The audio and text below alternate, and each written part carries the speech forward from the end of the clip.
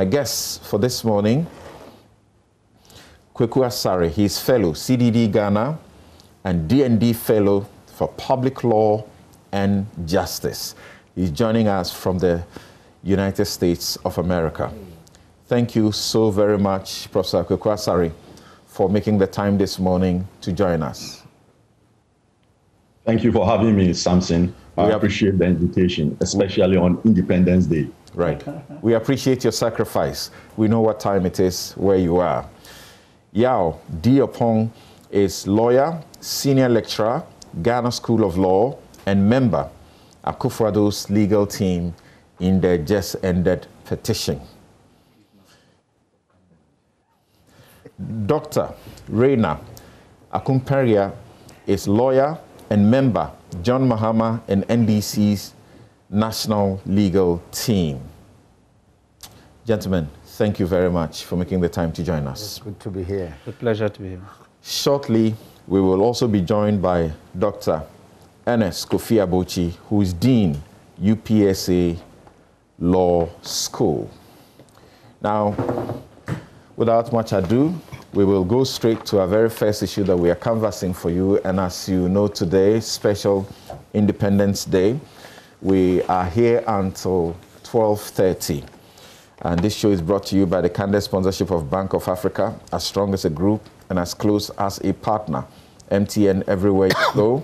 Ashasi University, educating ethical and entrepreneurial leaders for Africa. Duroplus, where Duroplus goes, water flows. Having mosquito spray and coil, pleasant on humans, tough nightmare on insects. And Napa Foods, it is tasty. DBS Industries, if you're looking for anything roofing that is lasting, that is where to look. Robert & Sons Limited Optical Services, your comprehensive eye care services provider. So let me begin with Professor Kweku Asare. Now, you were one of those who suggested, when the Auditor General, Daniel Yao Domelevo, was asked to go on leave for 167 days, you were one of those who suggested very early on that that amounted to sort of some constructive dismissal. And you did not just stay with criticism in the public. You actually proceeded to the Supreme Court to challenge the basis and constitutionality of what happened. What do you make of the latest? Well, Samson, thanks again. I'm not too surprised by the latest. And for us to make progress, let us go back to the pre-independence days when a profound statement was made by Dr. Nkrumah to the effect that seek ye first the political kingdom, and all else shall be added unto thee. And over the years, that statement has been interpreted in diverse ways. One school of thought believes that that statement means if you are able to obtain executive power, that's the political kingdom, that's the executive power, all else, all the institutions of the state could easily be added. Unfortunately, including the institutional buffers of our democracy, the independent constitutional agencies, the Ministry of Justice, the police. If you are able to garner the political kingdom, then you can co-opt all that. I call that the winner takes all governance approach, or WIGO for short, WIGO. So there are some in the country who believe in this Wigo ideology, politicians, as well as even independent constitutional officers. Then, of course, there is the Fourth Republic Constitution. When you read the preamble, it talks about limited government. Government only has power to the extent that that power has been allocated to it by the Constitution. And I've called that good governance, go. So there's a constant struggle since our independence between those who stand for go and those who stand for Wigo. And I believe some of that is playing out here. I want to ask the question, well, why would the president even do this? What is the theory to explain what has happened? In my opinion, the president did an economic calculus, and he reasoned that the benefit to him from dismissing the Auditor General outweighs any cost to him. Costs include losing some votes and voters, losing some believers in constitutional governance, losing even some people in his own party who are sticklers for good governance, perhaps being smacked down by the Supreme Court, but he has to calculate the probability that the Supreme Court will smack him down. And I believe that calculation was that maybe it won't happen. And then you have to weigh it against the benefit to him. What is the benefit to him of dismissing the Auditor General? The benefit to him is that this Auditor General is not the Auditor General auditing the presidency and the other executive agencies.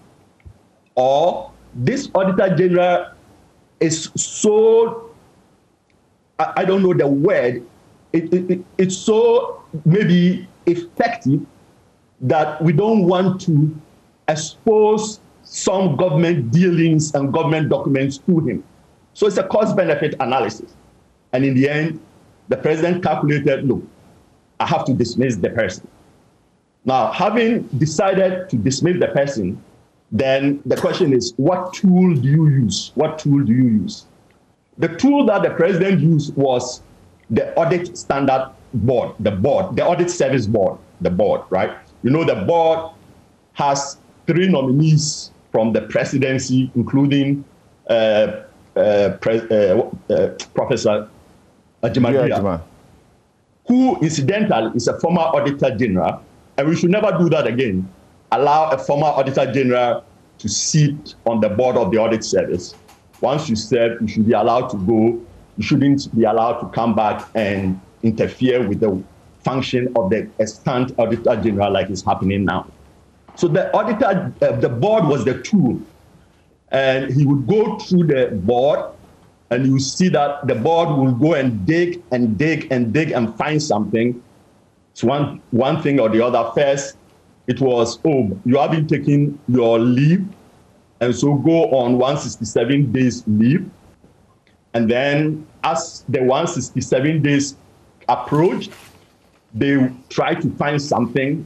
They went to do an audit of the Auditor General. They hired a private accounting firm to do an audit of the Auditor General, which, by the way, is also unconstitutional because that is the remit of Parliament. That auditor found nothing.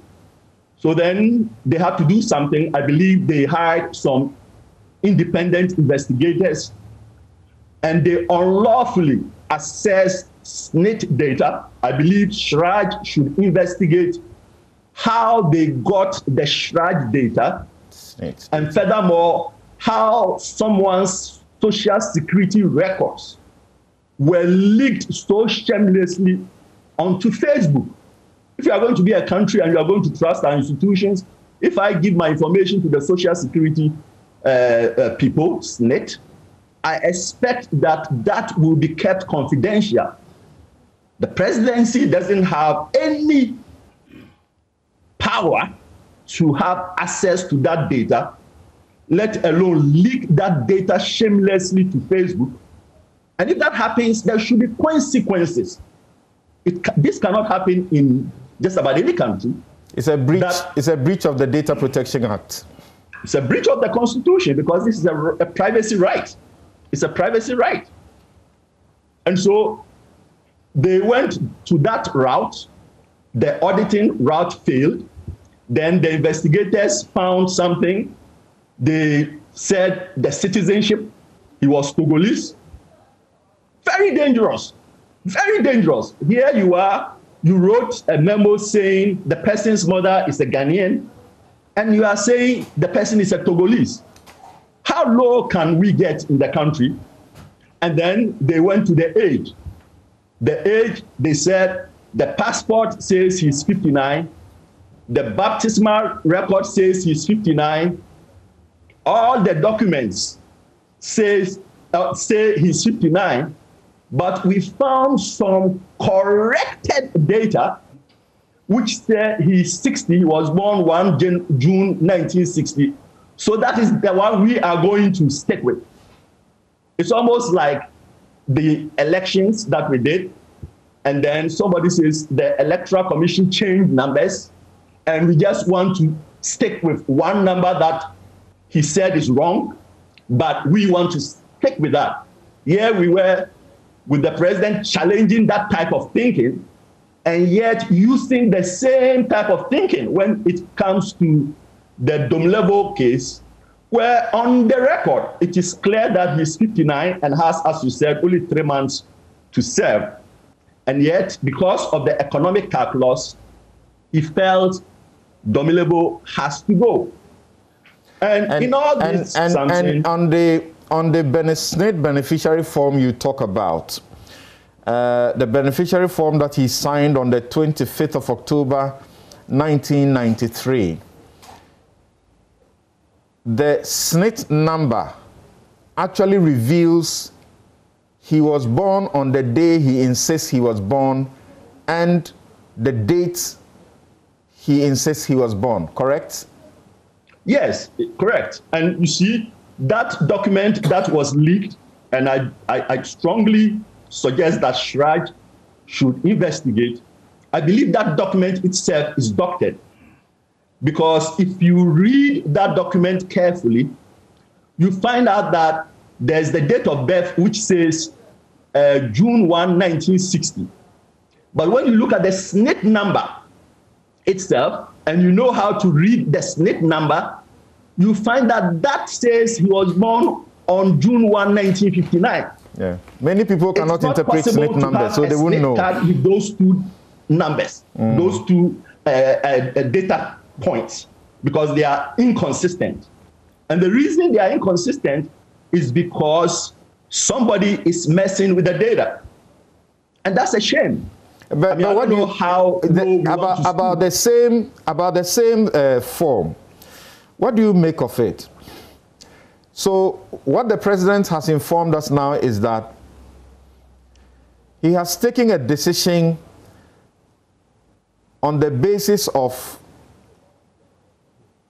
a beneficiary form. Now, what do we know? Does a SNIT beneficiary form effect a change of date of birth and nationality? No, absolutely not. Of course, these are even judicial questions. The president doesn't have the power to make these determinations. If you doubt that somebody is not a citizen of Ghana or somebody's age is not his age, you don't decide that at the office of the president. You go to court, like they did with the Balongun case and the Shalabi case and the Olympio case and so on. And in each of those cases that I cite, the government was actually found out to be wrong, because citizenship is very complex. And in the case of Domelevo, there's clear evidence that he's a Ghanaian. It's even preposterous to waste any time, talking about the fact that he's not a Ghanaian. And the age issue is equally preposterous because we have his baptismal record. We have family members who can tell us when he was born. We have his passport. We have so many documents, and then we are insisting on this one merely because this one allows us to perpetrate an agenda. There was a predetermined agenda to get rid of the guy. And look, if it wasn't the audit or the accumulated leave or the citizenship or the age, it could have been something else. When he was in secondary school, he did not go to the farm when he was supposed to go, and therefore we are getting rid of him. It's laughable. It's laughable. Okay. Now, Samson, the presidency, of course, is clearly at fault, but we will miss the picture if we don't put the blame, the ultimate blame, in the proper place. The Constitution itself anticipates these type of disputes between independent constitutional officers and the people that they exercise and the other branches of government. So, for instance, the Auditor General audits the presidency, and one would expect that there will be friction if the Auditor General keeps finding expenses that the president is incurring that he's not happy with. The natural tendency of any president is to get rid of him. And government itself is of limited power. There's separation of power vertically and horizontally. There are checks and balances. For all that to work, you need someone that is charged with enforcing the Constitution. And the beauty of our Constitution is what I call the triangle defense to enforcing the Constitution. The Constitution gives standing to anyone who feels the Constitution is being violated to go to court. And when you go to court, they have jurisdiction. They can't say we won't take it because the Constitution compels them to take the matter. And so in this case, we went to court. I went to court in July last year, and the court basically dismissed an injunction and then took a vacation on the substantive issue. They came back. Up till now, the court has not found that the case is important enough to adjudicate it. The CSOs filed another writ in October. The same thing has happened to that writ. So you see that there is a clear abdication of responsibility by the court. And I loved when you were talking about your, whatever you call it, your legal talk, rambunctious and all that. Well, look, it is not what people say that really affects the administration of justice and whether or not people respect the justice system. It is what the justices themselves do that influence how people view the court. So if you compare this Auditor General case to the December 31 case that you cited, the then government announced that it was going to celebrate the December 31 revolution on December 12, 1993.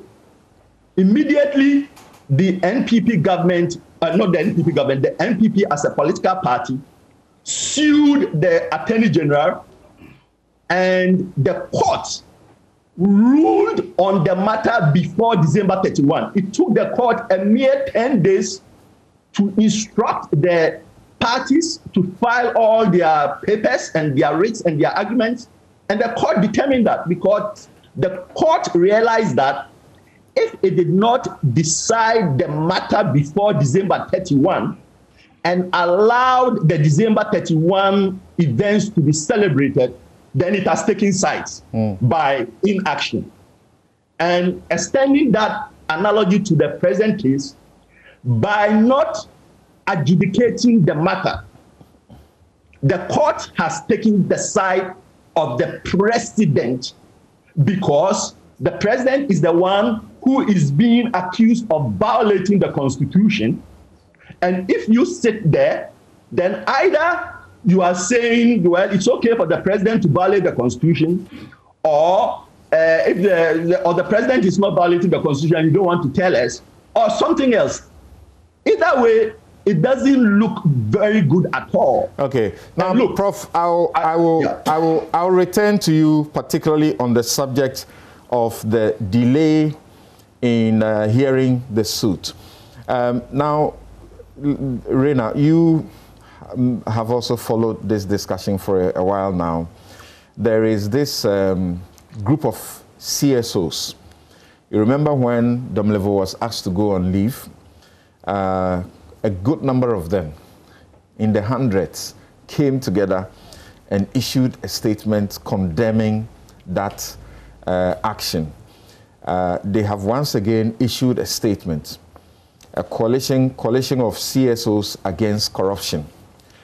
And in that statement, in the very penultimate paragraph, they say that the coalition note with regret that the Supreme Court is yet to determine 2 suits relating to the constitutionality of the Auditor General's forced accumulated leave by the President, which were filed by Professor Kweku Asare and 9 CSOs in July and October 2020, respectively. In part, this unexplained delay in hearing these time-sensitive cases has rendered some of the issues raised before the court moot and has allowed a grave breach of the Constitution to fester in our estimation. So they are saying, blame the court too for what has happened to Domelevo. There are those who start the suspicion from this point. The time he was asked to go on leave, it was such a critical time. He was prosecuting, if you like. There was a matter that Yao Safomafo, senior minister, had taken against him because he had surcharged him over the Kroll Associates contract, which he says there was no evidence of any work done. Now, when the matter, part of it went to the Supreme Court, and they were to go and inspect the documents as the finance minister had indicated, things have now been ready, which didn't appear to be ready at the time he was asking for. This was the very time his leave matter came up, and he was asked to leave the place. Then somebody took over, and that person supervised that process. Then it is time for him to come back, and then we go find, you know, his date of birth from beneficiary 4, not where you should actually find a change of date of birth. Thank you so much, and I hereby wish happy independence to all Ghanaians. The issues that are before us today are very germane, especially because we're celebrating our independence. That's the 64th Independence Day celebration of our nation. And we have issues that are too important and too critical. When I was reading in terms of the context, and you've created the context very well, so let me just confirm that there is no doubt in my mind, or any reasonable observer of the situation, that there is a complete nexus between the events of the surcharge of a senior and important member of the government and the processes that Domelevo have been taken through from that point up to now. Prof has serialized them, and there's no doubt in my mind that there's a nexus. It is refreshing that we have the CSOs who are getting involved and they're putting pressure and they're playing their role. But I would like the issue to be broader than that. I would like the media to take this out of the context of Domelevo and frame the issue as the fight for corruption. This is the proper context of the issue. It is not about just the removal of one officer, one constitutional officer. It's broader than that, it's bigger than that. It's about whether there is the energy and the appetite to fight corruption in this country. And this is the evidence we are seeing. I am surprised that we have a citizen today who is not getting justice from the executive and is equally not justice. And I'm responding to the specific question that you have raised. In 1958, I refer you to the case of Balogun versus Eduse. Right. You know, it has variously been said that Kwame Nkrumah was a dictator, a constitutional dictator. But these are the period that we have citizens who are purportedly Nigerians getting justice in our courts. And you know it's a contempt matter, but you know the facts are very clear for every lawyer and law student that Krobo Duswe, who was then the interior minister at the time, purportedly singled out 4 Nigerians or 4 Ghanaian Nigerians and singled them out for deportation. They filed writs of habeas corpus in the High Court, challenging the constitutionality of their supposed deportation. And whilst the matter was pending, and on the day that the case was adjourned, Eduse, despite the matter pending in court, purportedly deported them. And the issue of contempt arose. And the court was very emphatic. There was no process called. There was no even evidence that the processes were served on the minister. But he was held in contempt. And he was a leading member of the government at the time. I want to see that same spirit and that same appetite to protect citizens' rights. We're talking about Domelevo today. Tomorrow we're talking about someone else's uncle, and another citizen. And we have to create a system that is fair and just to everyone. What you just said reminds me of a recent situation which is similar. Yes. Gary Nimakomafo was doing this case for an Indian or so. And whilst the matter was being fought in the court, this is an Indian who is in Ghana, yes, who has a business. Precisely. That's true. And whilst everything was going on in the court, the guy is picked and thrown out of the country. And there are some other foreign nationals in this country who have faced a similar situation, where the machinery of states is used to unlawfully remove them when they are seeking to fight for their rights in the country. Exactly. So let me reiterate that. You said you are sad. That's what you. I'm crushed. You know, I'm crushed because I don't know. I could be the one that will be facing the fate that Domelevo is facing. This is a citizen. He's one of the committed citizens we have in this country. All he's doing is performing his constitutional duties. I am surprised that despite the clear provisions of the Constitution, and I'll take you to Article 187, that provides for the removal of the Auditor General, not so. If you go to 187, you can help me.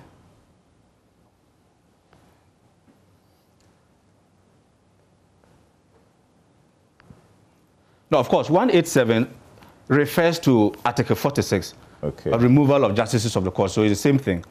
Now, Article 146. 146, yeah. 146. Is that okay? There's a procedure. If the intent, the objective is to remove Domelevo by all means, use the procedure. This is the same procedure you employed in Charlotte Osha's case. Why is it not, whether there's propriety in that procedure is a different question altogether. But at least you are seen to be evoking the rules and the procedural. Otherwise, how are we able to tell whether an executive action is proper or not proper? We have to have regard to the rules. Did you answer the issue of the court being isolated to also take part of the blame in this matter? Yes, it's very clear. This matter is before their lordships. Is that okay? It's before their lordships. The institution, the final institution that protects the individual, our liberties, individual rights that are guaranteed now by letter and spirit under Article 5 of our Constitution, it is the court. And that is why there should be a sense of urgency. This is the court that must be interested in protecting fundamental rights. And they have done that in the past.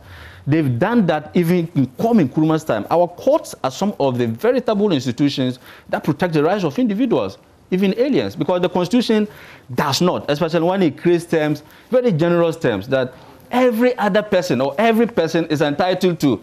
That's what it always says. Every person is entitled to.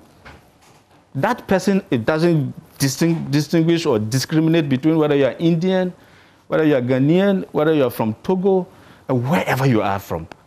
It is. What would you have done if you were in the position of the president and the board chair brings a recommendation that has documentation supporting, suggesting that the man has two different dates of birth. But some said we will prefer the 1961, and then which would mean that he should have left office long ago, last year, and then he also signed a beneficiary form when he was 17 years old, and in that form he indicated that he is Togolese. Okay, I'm going to. What would you do if you were the president? The president is a lawyer. So sometimes when I speak about the president, what he does or what he doesn't do, I assume certain basic knowledge that he has of the law. I'm going to take you to Article 187, clause, let me see, Article 187, you are on the Auditor General? Auditor General, yes. There's a provision about his age and all. It's 199. No, not 187. Well, he has done. Okay, so this article. So this article 187 plus 12. Okay. So with your permission, if I let me just take this. Right. The salary and allowances payable to the Auditor General, his rights in respect of leave of absence, retiring award or retiring age shall not be varied to his disadvantage during the tenure of his office. So there's a particular provision of our Constitution that actually precludes the president from doing what he's purporting to do. His decision is unconstitutional. I think there's no further question whether this is constructive removal and whether he's not being removed from the office. That question has been answered, absolutely answered. And this provision, now, this issue about age, the Constitution says you cannot vary his condition. His age. His age. In fact, it's very specific. Don't vary the retiring age to his disadvantage. This is what Article 187, Clause 12 is saying. Very specific. I assume the president is a lawyer. He's surrounded. You assume? Yeah, you know. No, I know. Well, I didn't go to school with him. So he's a lawyer, of course, very renowned one. Right. Yes, there's no question about that. But he's also surrounded by other smart lawyers. So, first question that an executive should ask itself, is this enterprise I am embarking on, is this supported first by the Constitution? Because your own powers are derived from the Constitution. You don't have powers. You don't go to anywhere to derive your powers. That's unquestionable. But I like to refer to a Supreme Court ruling, because matters of the Auditor General have actually been to the Supreme Court already. Okay? And it will be interesting to just, let's pay some attention to this. In the case of William Brown versus Attorney General. Now, this issue was about the budget that the Auditor General had presented to the Finance Ministry. And they purportedly changed the figures. I think they reduced some of the figures and sent it to Parliament.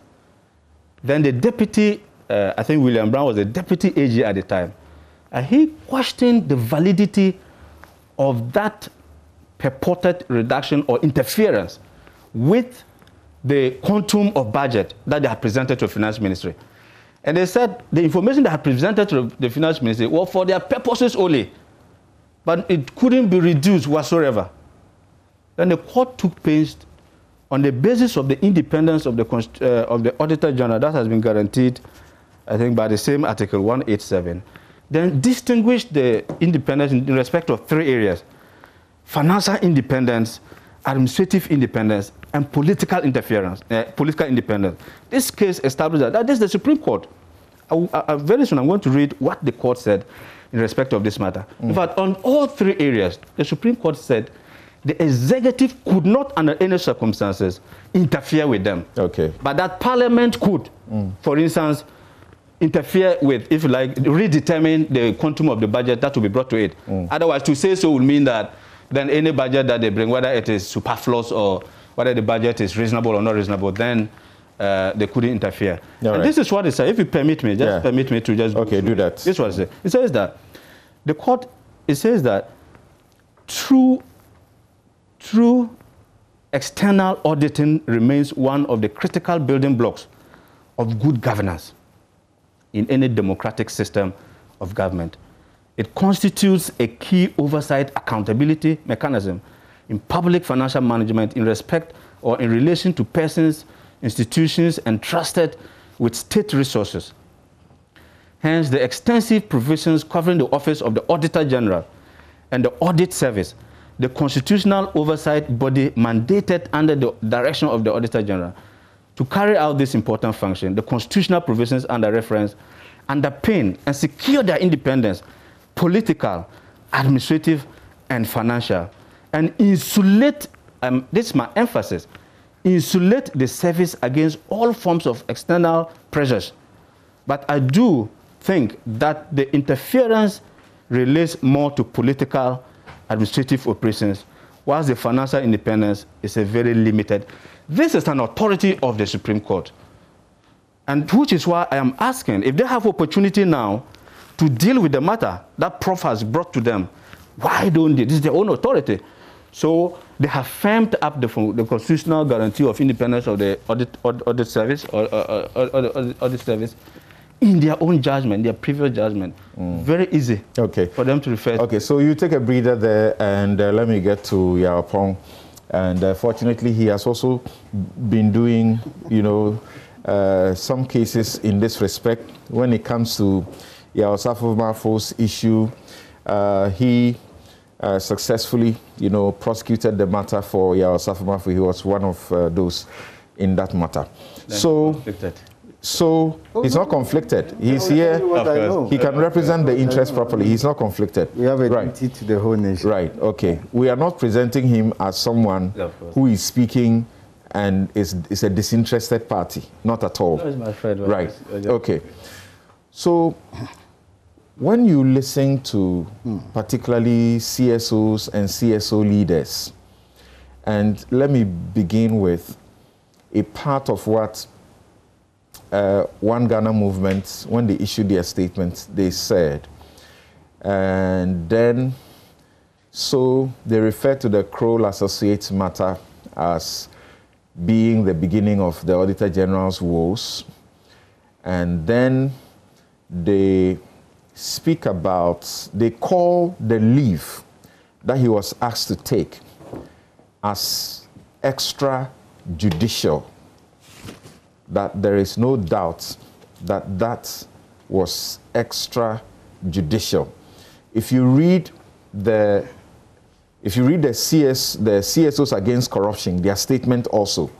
So if you look at paragraph 2 of the One Ghana movement statement, they say the latest twist to the hunt, and they are calling it a witch hunt, is as ridiculous as it is a most shameless act against the Auditor General, Daniel Yao Domelevo, who was extrajudicially forced to take 167 days leave from work at a critical point in time in the case against then Senior Minister Yao Safumafo over the Kroll scandal. Then, if you look at the CSOs against corruption, they too make a similar reference in their very first paragraph, and they say that the letter that the president issued comes barely a day after the Auditor General, Domelevo, returned to his post from another unconstitutional directive that forced him to proceed on accumulated leave of 167 days. How do you defend a matter like this? Well, thank you very much. I'm not here to defend any matter. I'm just here to express my views as a citizen of Ghana, and also, as you said, I've had some relationship with some of these matters. But you have been lawyer for the president in the petition, and you have been lawyer for Safumafo in the matter we are discussing. Yeah, well, so, yeah, we've been lawyers for a lot others. Okay, we are just humbled to say that there are other cases that you'll be surprised to know that I rate them as the highest. A case I did in Koko District Court, but we'll talk about that later. Okay. Now, I think that in my view, it is unfair to say that no reasonable person will say that the matters relating to Mr. Domelevo's retirement has nothing to do with other matters that have occurred before then, and use the Osafo-Mafo case, for example, as one key example to establish the point they are making. I think it may, in all due respect, also be unreasonable for one to make such an inference. First of all, it is also unfair for one to say that the executive has, as it were, established a system by which Mr. Domelevo was to be removed, and that it is a clear case of the executive not fighting corruption. I think my friend made that point.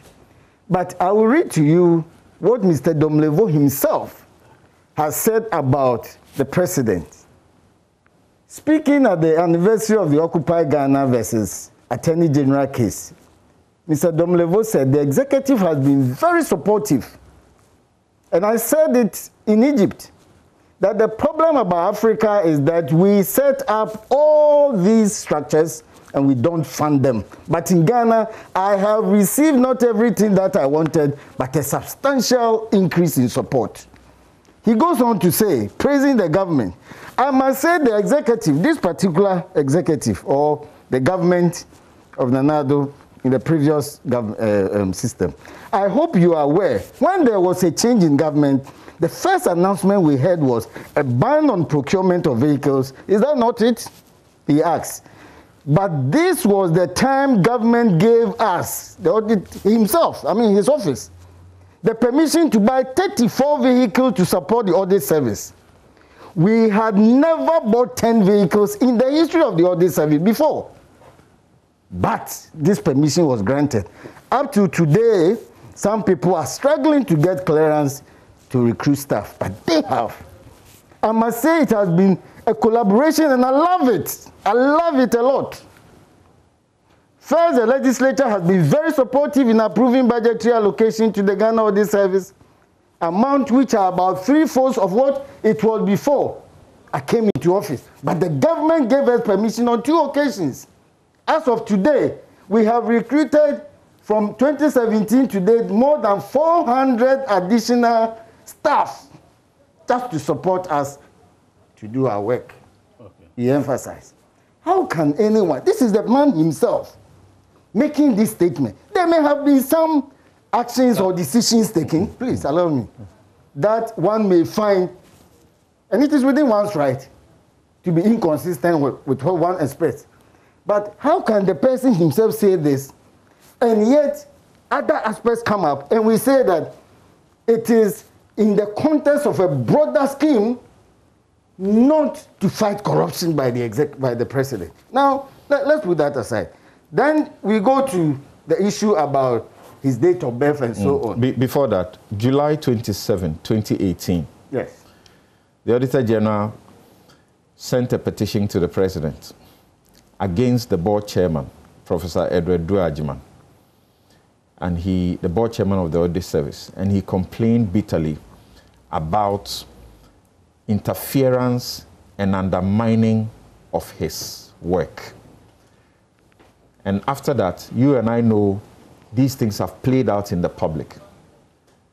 That was long after he had said this about the government, right? No, the date is here. You can source my news DH, Ghana News of Tuesday, 18 June 2019. What you mentioned is 2018. Okay. This is 2019. You can go and check. So the point is it you fine? mean these statements were made in 2019? I mean, that is the source I have. You can go and check. It was during the honeymoon period. You know, just go and check. If what I have here is wrong, the fact that he made this statement. But I think the follow-up. Can I? Because I was very quiet. The fact that he made this statement has never been discredited anywhere, whether it was in a honeymoon or whether after he has impregnated his wife or had sex. That is not the matter we are talking about. This is a matter he has declared to everybody.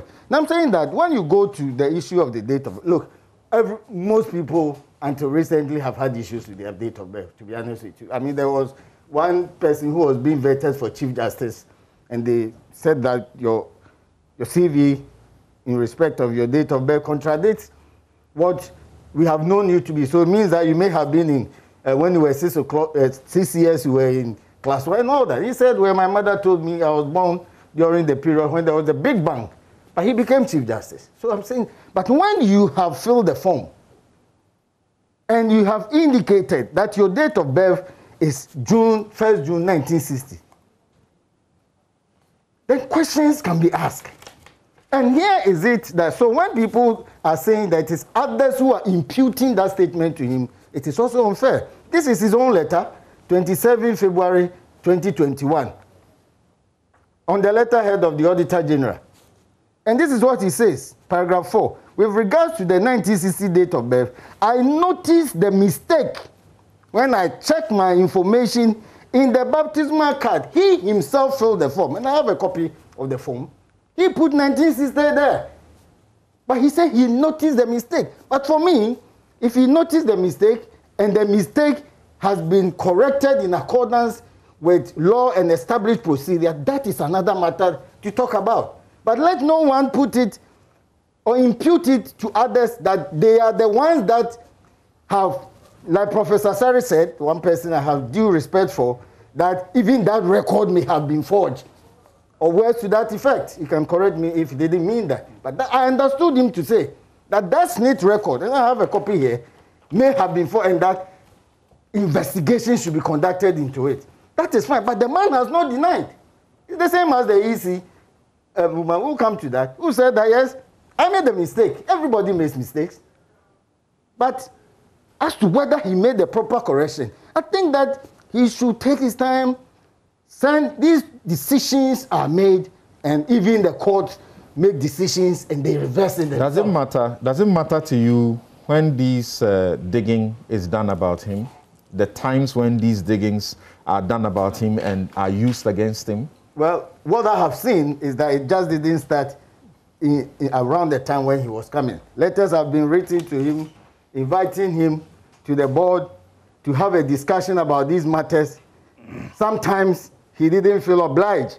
Other times, he just went ahead to respond. Because of issues of confidentiality, it may not also be fair for one, but he knows that it is not just on the day he was to come or just days after that this matter started. The presidency says someone has signed a beneficiary form, and he says, I made a mistake on that beneficiary form. Someone tells the president that mistake on the beneficiary form, use it against that person. And the president goes ahead and uses it against that person without a process, as you may say as a lawyer, due process of law. Is that what you're saying? Is the presidency a court of law? No, the first point is that you mentioned the case that Karini Macron did against the Ghana Immigration Service. The Supreme Court said that all public officers have the right to enforce the law. And that if we were to say that, in any case, that case went against my own good friend anyway. The Supreme Court affirmed the processes and the steps that the Immigration Service took and affirmed it. No, but we are talking about the principle. I'm coming. While the case was ongoing, Gary Nimakun was on the media. While the case was ongoing, he was very unhappy that his client was being deported while the case was ongoing. That is not the focus now. You've asked me a question. Exactly. First of all, Article 58 says clearly that for me, what I found to be the most fundamental function of the executive is the execution and maintenance of the laws of Ghana. And if the president who has such a duty, and which I find fundamental, maybe not even commander-in-chief. Others may argue. But because of where I stand, Article 58 states, 2, the executive authority shall extend to the execution and maintenance of this Constitution and all laws made under or continued in force by this Constitution. Article 199 states clearly that all public officers, and the Auditor General is not excluded, shall retire at the age of 60. So if the President, on the basis of this, has acted in enforcing the Constitution and the relevant laws, in maintaining, now you understand the word maintenance, we all understand the word execution, bringing into force and enforcing these laws. If you are dissatisfied, of course, like the EC situation, the person against whom the decision was made who dissatisfied has gone to court. So are we expecting that if the executive strongly believes in their understanding and interpretation of the law, that someone has violated the law, and it is my duty to ensure that that violation does not persist, then you say, let me go to court. The question I ask you, as a lawyer, yes, with all sincerity, that you will use a beneficiary form,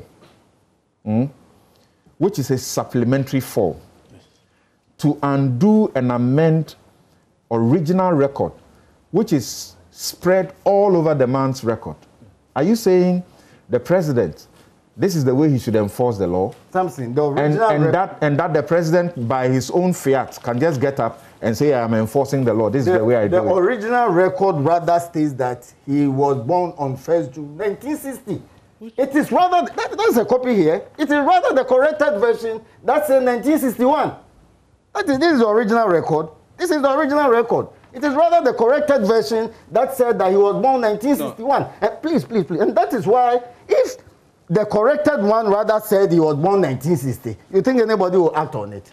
This is the original form that he filled. And when he said, in any case, he's also saying that he was born on Thursday. I have some 2 names I also bear with him. But this is the form. When it were initials of other names, he didn't write any initial. But that is fine. So my point is that the original form which is here, and I believe... Can you Professor Sari wants to come in, but can you tell me this? No, before can you tell me this? I want you to answer to this. Right. What was he being investigated for that led to going to his documents about his date of birth and the rest of them? But his original documentation as SNIT. Once again, I had mentioned earlier that even on that supplementary form, the SNIT number gives you the date he insists is his date of birth. And it includes the 1961. And in fact, I have seen the very original of his form. And it is accurate to say that 1961 is what he has is there an explanation for this social security number 377019? We will come to that, but I want to look at briefly the accusation or the expression of unhappiness about the case pending or the cases in the Supreme Court. And I think, Prof, with all due respect, I have a different perspective. And I will not go as much to say that it is a clear indication, or there is some indication that the executive or the judiciary, and correct me if you didn't put it in that, my understanding is that you are saying the judiciary have in a way facilitated a certain agenda, which I have found to be unsubstantiated, not to give Domelevo justice. And I'm saying that, be charitable if I didn't understand you well. But the point is that, Prof, you have been one person, if there's anybody who has filed or commenced actions in the Supreme Court in the past 14 years or so, then that is you. And we are all happy that you give us opportunities to assess authorities even when we are teaching our students and doing our cases. But you have been very passionate in the pursuit of these cases. So tell us, is it the case that your lawyers or yourself have written to the Supreme Court and the Supreme Court have decided not to push your case for you? In any case, if there is a delay, It is not the Supreme Court that will go searching for cases that are on the course list and be awarding to each of them each of them priority over the other. I think that we all are interested in these matters. There's one I'm also handling, which also involves the audit service. There have been some back and forth, also because sometimes the Attorney General represents the Auditor General, and the Auditor General also has his own lawyers who have filed. So these matters have to be streamlined. So I will advise that, Prof. This is a Chief Justice, as perhaps others also, who is very, very clear in his mind. I mean, when it comes to timing, this is a man who he says 9:30 he's in the courtroom. And he has, and his administration have been very meticulous in that. But what Professor Sari and the CSOs are raising is a fact that since the suit was filed, it has been there dormant, nothing has happened. When you file, and they say that delay is also to blame for what has happened, because if they had heard the case, they would have given their orders. When you file a case, if you were in his favor, the Attorney General will respond. If the Attorney General does not respond, the lawyers have procedures prescribed by law. You file and bring this to the attention of the court. Okay, let's hear Prof. So if the Attorney General has filed, the next process is the setting down of memorandum of issues. It is the parties, not by the settled practice. All right. It is the parties that must agree and send it to the Supreme Court. Okay. So, Prof, I think you can advise your people. We are all interested to do so, but to blame this on the Supreme Court, I think that in my respectful view, I totally disagree.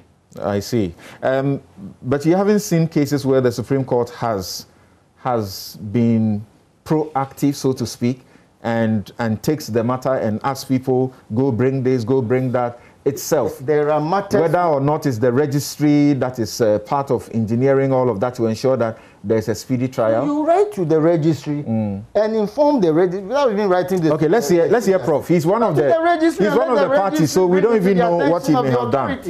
Okay, so Professor Sari, let's hear you, but let me put once again on record that the original documentation regarding Yao Daniel Domelevo SNIT date of enrollment, the original SNIT record, date of enrollment is the 1st of October 1978, I see here, and then the date of birth, as I can see, is the 1st of June, 1961.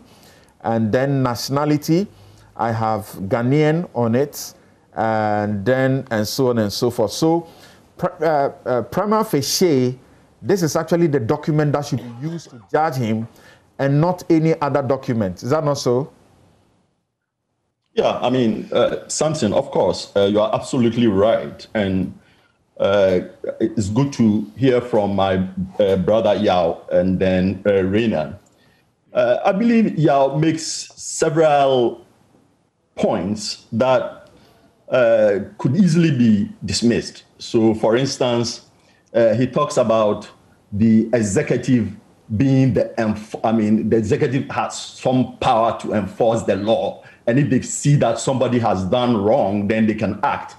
I mean, that is almost like saying if the president finds some document tomorrow which shows that the Chief Justice is 72, he can suo motu dismiss the Chief Justice because he has a document in his possession which says the Chief Justice is 72.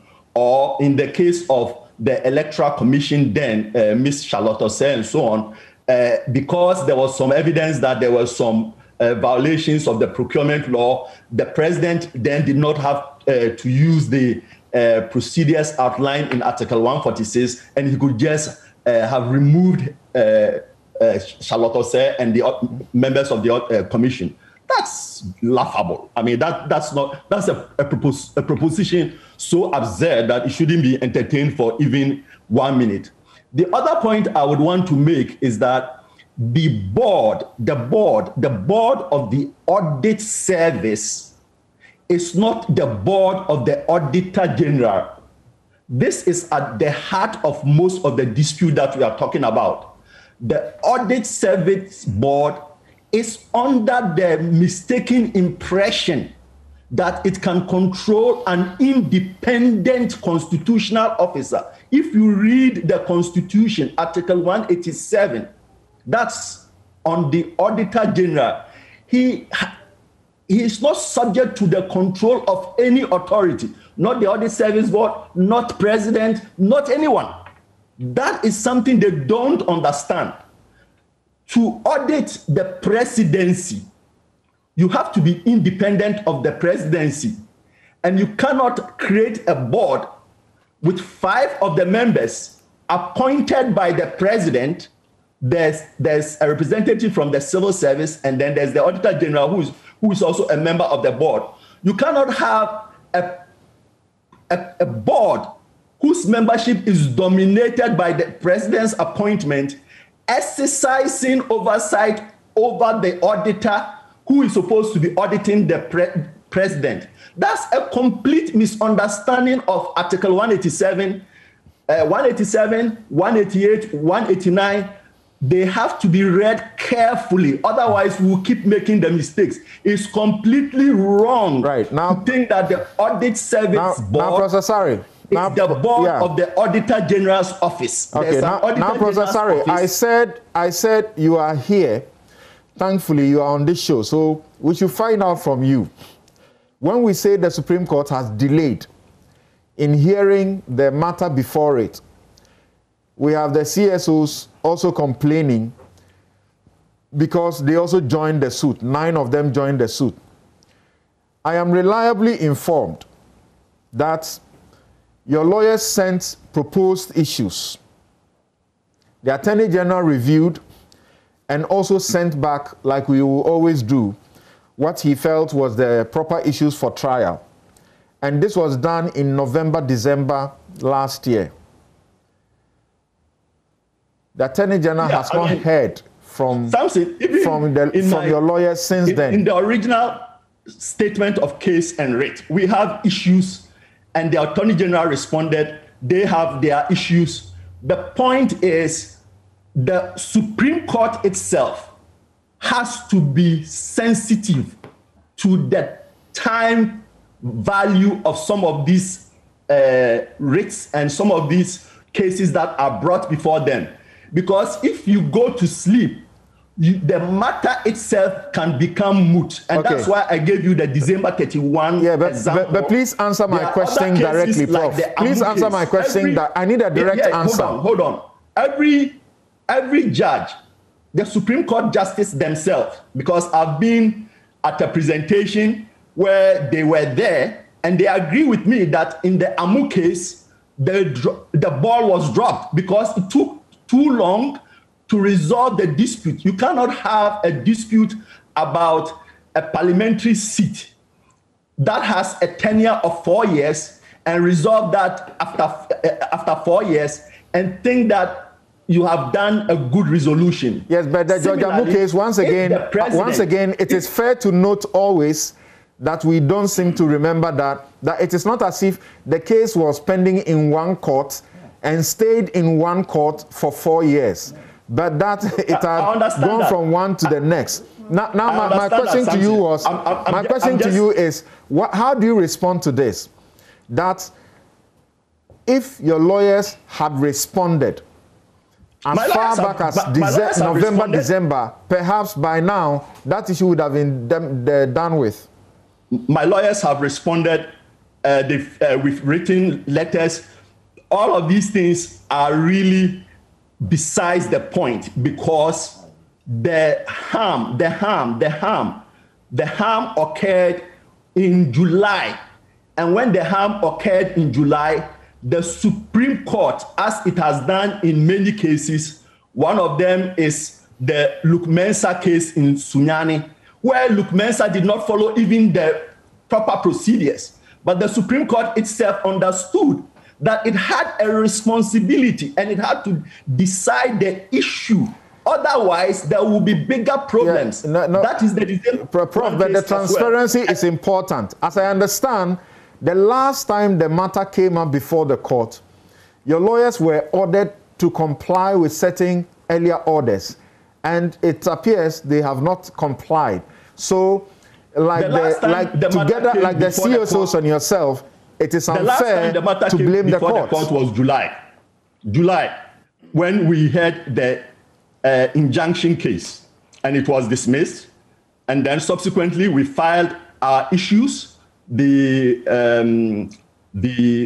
Attorney General provided their own input, and then we said, look, if we disagree on the issues, let's just file separate issues and then let the court resolve the matter.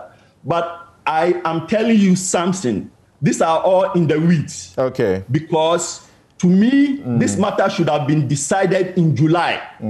Once you allow the Auditor General to go on leave for 167 days, because of these issues. Prof, my very final question to you would be that, so what do we do? There are some people who are suggesting that the civil society organizations simply issuing statements and organizing press conferences is not the way to be a vanguard for the society. You must do beyond that. This is a clear case where some members of the public think you should begin to embark on demonstrations to let the president understand that once he's voted for, it doesn't mean that is the end of the citizens' participation in the process. Yeah, I agree. And that should have happened even in July, when the man was asked to go to leave. So we are already 5 months or 6 months behind schedule. Let me also provide a few reasons why the civil society groups and people like me are very unhappy. Okay, with please what do that in 2 minutes. Done. Yeah. One, we feel most of us betrayed because many of us looked up to the president. I was a very young man when I first saw the president as the secretary of the People Movement for Freedom and Justice. And at that point, I formed a certain view of him, that he was a man who was always going to defend the rule of law and a man who was always going to defend the Constitution. So it comes as a shock that he has allowed himself to do what he has done. His legacy, to me, is permanently tainted because of this highly unconstitutional and unusual action. I cited the case of Seek Ye First the Political Kingdom, and all else would be added. Look, this issue may not be related to the removal of the members of the Electoral Commission. It may not be related to the resignation of the special prosecutor. But when you put all of that together, it paints a mosaic of a president who seems to have difficulty working with independent constitutional officers unless the constitutional officers were appointed by him. And that's unfortunate because, as I said, the issues may not be related. But somebody looking at the three things together will likely put them together. And it's, again, extremely unfortunate that it's happening. The final point I want to make, Samson, is there are certain infractions of the Constitution where it is important that we all take off our political jerseys and put on our Ghana jersey. This is not an NPP, an NDC issue, an independent issue. This is a constitutional issue. If we are serious about having an Auditor General who is independent, is that our conception of what that office should be? That's the basic question. Okay, and thank you. So I agree with this call for demonstrations. The media should not let the matter die. This should be on until the president himself understands that. Rena, Kofi Bento says, he says, the Auditor General was sent on forced leave, which he had not earned, and some were already forfeited. 2, he was then locked out of his office. 3, series of lawsuits against him were not even called. 4, his nationality was questioned. When all failed, he was retired forcefully when he had only few months to go. You want me to believe that this is a process that has been fair to him? Question, Reina.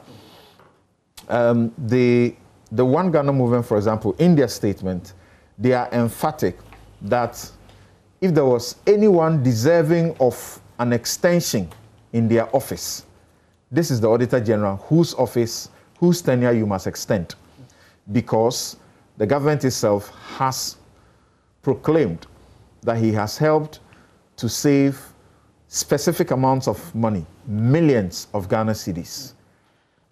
Precisely so, and that is why, you know, it's shocking, I mean, to many observers what is going on. And this is, you know, remember the case Occupy Ghana did, you know, as to firm up, the provision was already there.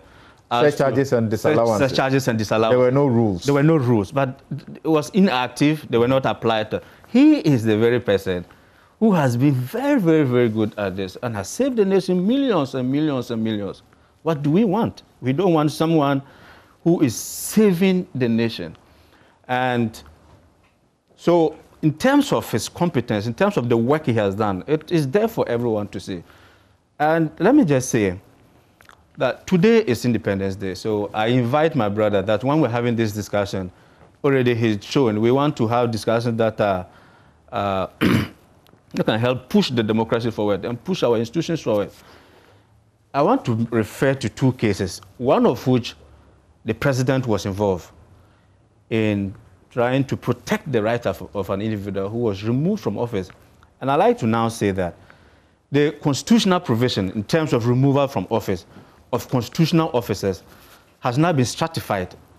In the case of Justice Aban's case and the Tufo versus Attorney General, where when there was substitutious means to remove Justice Apalu as a justice of the court. And when the GBA went to the Supreme Court to seek the removal of Justice Aban on grounds of morality and that he was not of high moral standing, the court didn't even address that matter. The court said we must pay commitment to the textual nature of the Constitution. When the Constitution provides clearly the means of removal of an office, these two cases establish that you must go by that procedure. And I found the president's action, and also I was also a young man when in the 1990s, this is the president-led the Kumipreko movement and all of that.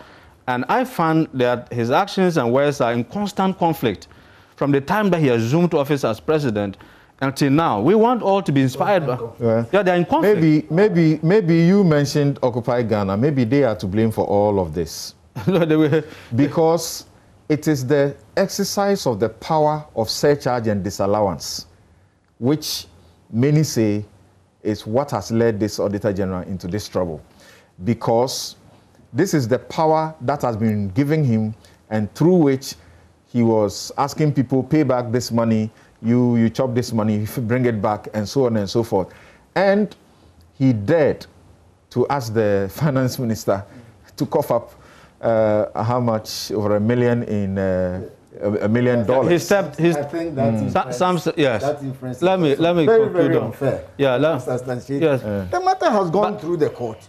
There is a definite decision. Please, may I? There is a definite decision made on this matter.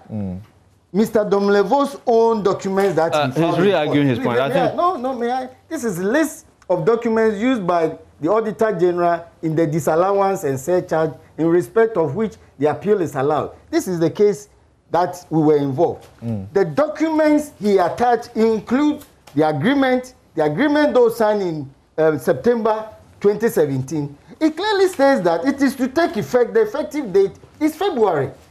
You say, what have I done wrong? No, I'm saying that, I know you, but I'm saying that. I'm mentioning that is the beginning. I'm responding to those who say so. All right. We're only summarizing what you say. Many say. I'm saying that those who say that the beginning of Domelevo's problems, if he has any at all, is the fact that he was bold enough to surcharge people, including and disallowed expenditure by people, including the senior minister.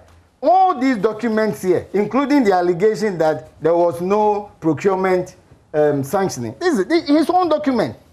This is the approval by the procurement agency. Again, when he wrote to Mr.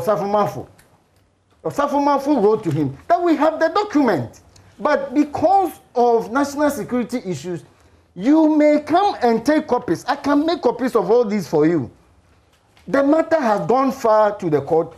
This is a certainly, matter. So I'm saying certainly we will not have a debate over this matter. But you agree that people have an issue when you say the Auditor General of the state is seeking documents for the purposes of his functions, and you tell that Auditor General that because of national security, I won't give it to you. Who else will you give the documents to? He did not say, I won't give it to you. I'm saying the documents are here. Okay. He himself attached it to the court. The senior minister wrote that we have the document. You can take steps to come and inspect them. Okay. That was when? Because is it not a matter of fact that at the time the audit was going on and they needed these documents, they were unavailable? That he gave them time. He gave them time.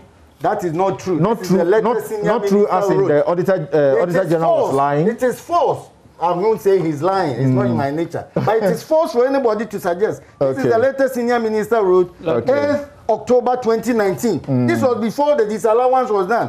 Where he said that other cases under investigation by Crow Associates are still conducting investigations into several other cases for the government of Ghana. They are considered as privileged and confidential information and reports which will be used in court at the appropriate time. They are, however, available at the office of the senior minister for your inspection and study.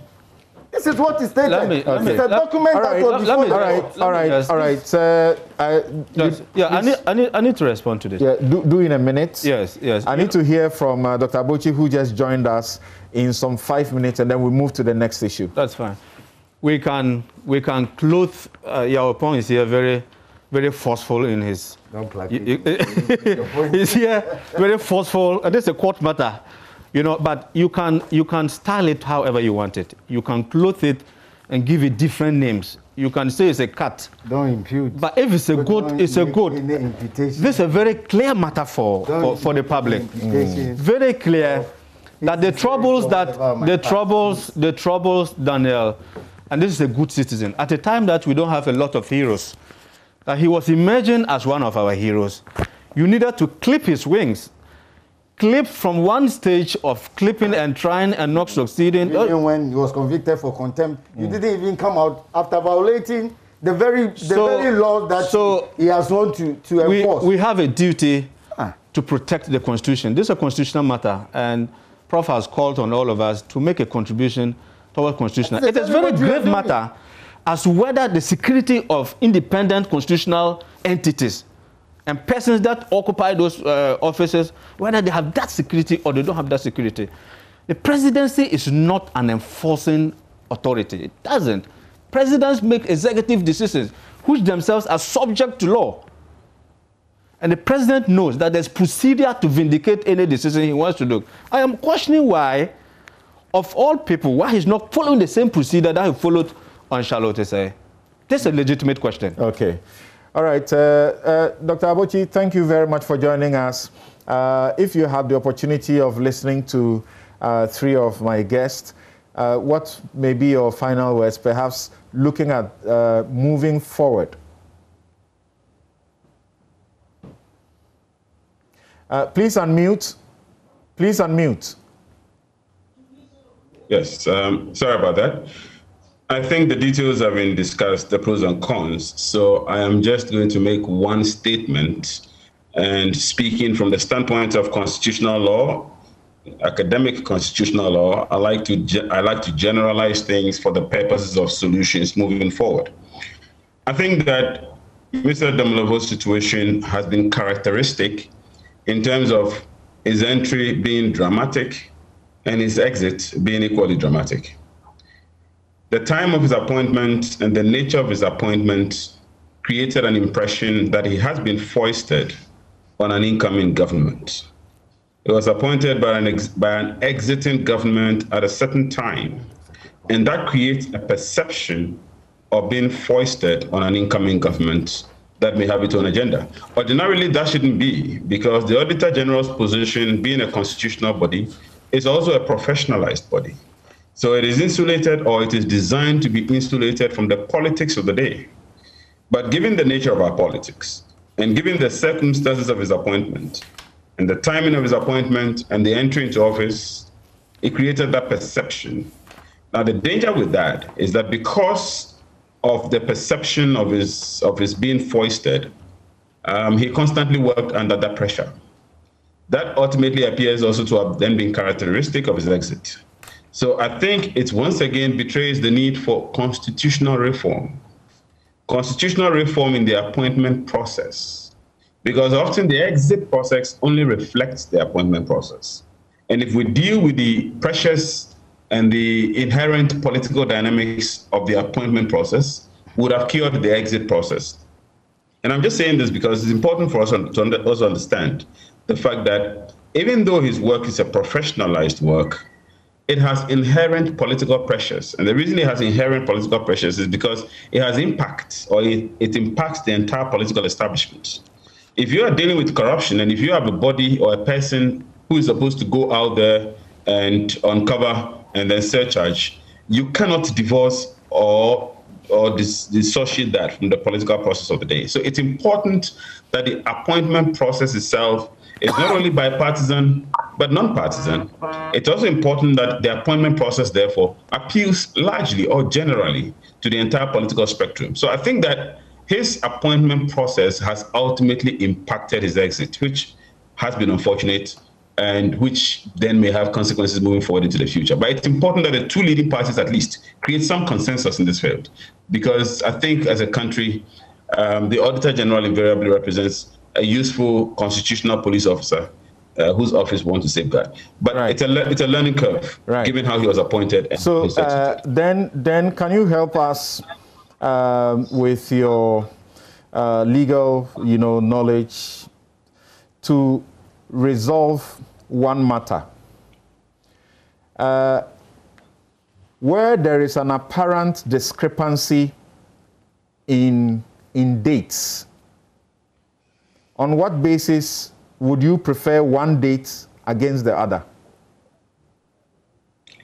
I want to understand the question. Where there's a discrepancy in dates, which dates? Where there is an apparent discrepancy in dates, and we are talking about Domelevo here, the date of birth.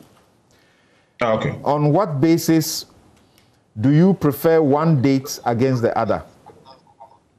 It may be a rhetorical question, but it has an answer.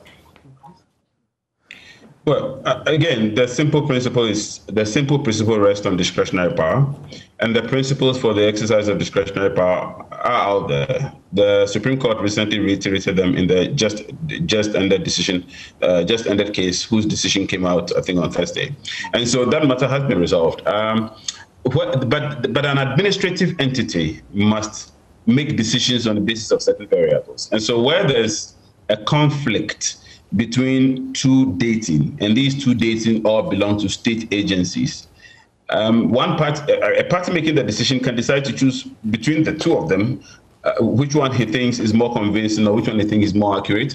But that decision or that selection invariably must be dictated by the principles for the exercise of discretion.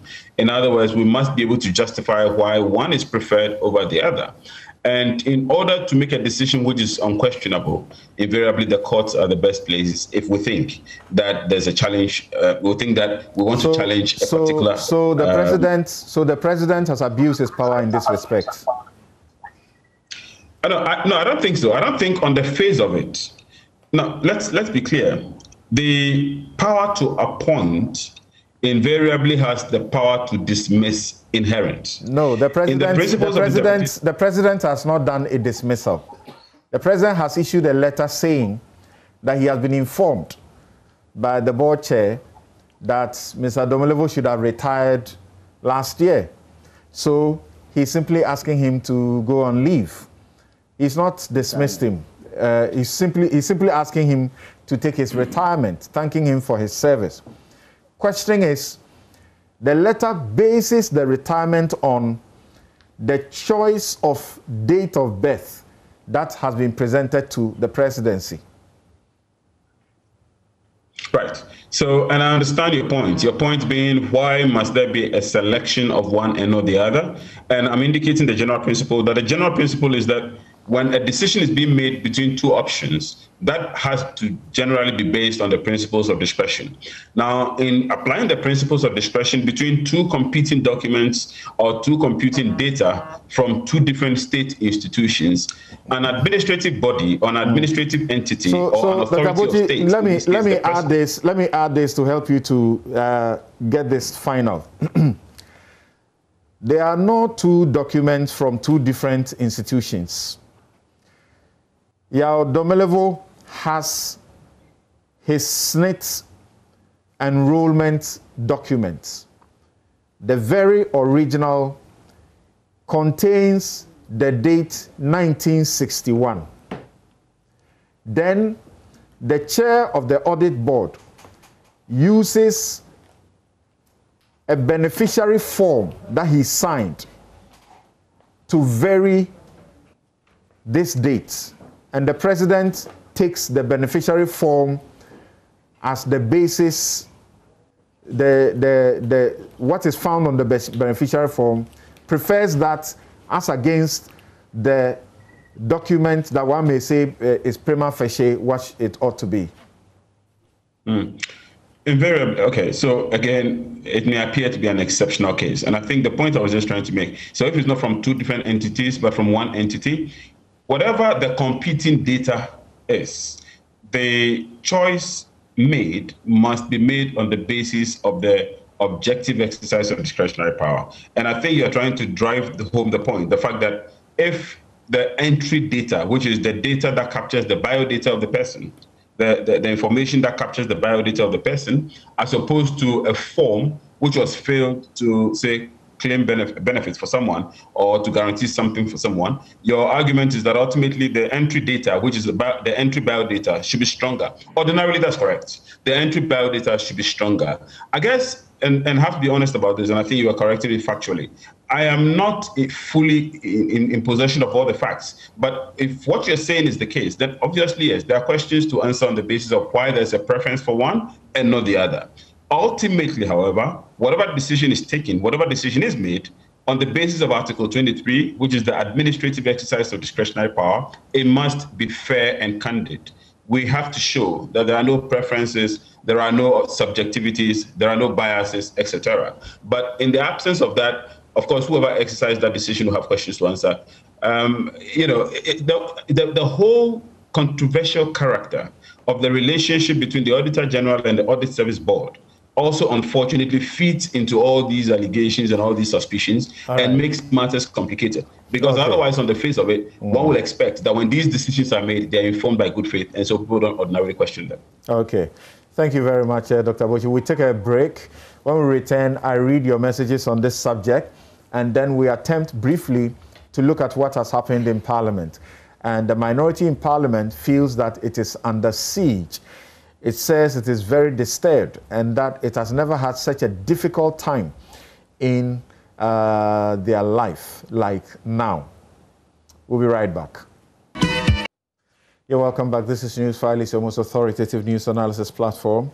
And here on NewsFile, we put Ghana first. So some of you have sent in some messages, and I'm going to share some of them with you, beginning with Kwame. Nana Kwame says, don't be marveled as to how Domelevo's personal data at SNIT was leaked to Facebook. And for that matter, the Audit Service Board, Professor Sari should not be surprised.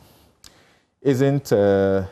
Osafumafo's son a director or management member at SNIT? Didn't Domelevo investigate his father and discovered some wrong that went to court and so on and so forth on the Kroll associate? Okay. So, yeah. Then Togby, okay, let me read a couple from here before. Togby Ngoire Fiaga. That name, always difficult to pronounce. It's too long, so I'll read just a portion of it. It says, the truth is, considering the rancorous nature of our politics, the last-minute appointment of Domelevo by the president at the time itself was wrong, particularly knowing that a new president had been elected and that such actions may have consequences. Any analysis of the issue ought to start on that note. Okay, so your point is noted. Then, those of you tweeting, A.B. Mensah says his wings had to be clipped like that of the special prosecutor Martin Amidu. Collins Little Tete says his appointment came in as a mole being planted in a certain regime. Emmanuel J. Bequin says no true patriot will ever defend Domelevo's sacking. Big Boy